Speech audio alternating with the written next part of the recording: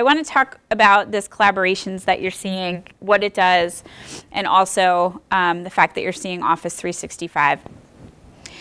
So if you click on Office 365, the very first time you click on it, and it should only ask you one time, it'll ask you, or it will authenticate your account to you. Once you've done that, then when you click on Office 365, it'll show you your OneDrive. So this is a window inside of Canvas to your OneDrive. I know those of you who use Google Drive are probably wondering, does it work the same way with that? Yes, exactly the same way. The first time you click on it, it's going to ask you to authenticate, and then from then on, it'll show you your Google Drive or your OneDrive, whichever link you clicked on.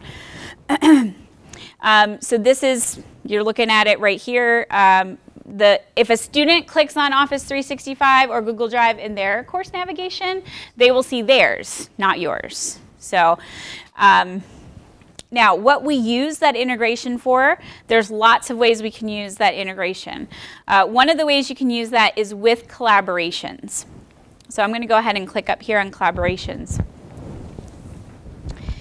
And so when we click on collaborations, it gives you a little thing that says collaborations are web-based tools. We can work collaboratively on taking notes or graded paper, grouped papers, and then it says get started by clicking on the plus collaboration button. So I'm going to do that and show you what this looks like.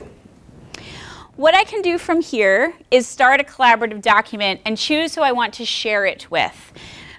So right now, since Office 365 is what's connected to your environment, that's what you're seeing. So you can choose to start either a Word, an Excel, or a PowerPoint collaboration. So I could create a new PowerPoint collaboration and give it a name.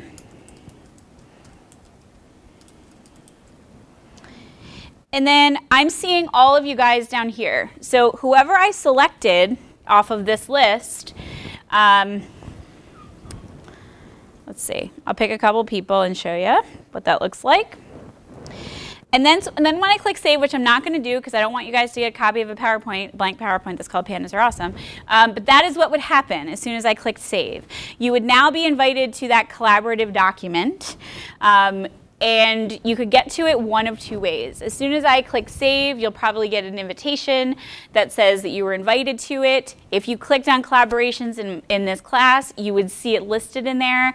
It will also be in your OneDrive in a folder that's the name of this course.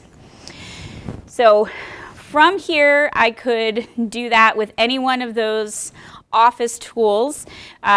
When Google is also connected, you could do it with any of the three. You could do it with Slides, Sheets, or Docs.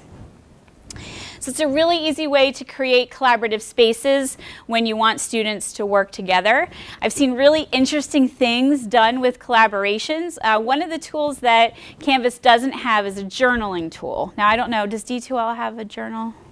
Oh, so I've seen this used for like a notes space between instructors and students. So I've seen some instructors create a collaborative document with each one of their students. So it's like running notes, or it's office hours meetings, or things like that. So collaborations, it's the same as creating a shared document. You just don't have to go in to the tool, either Office or Google, to create that shared document. Any questions about that?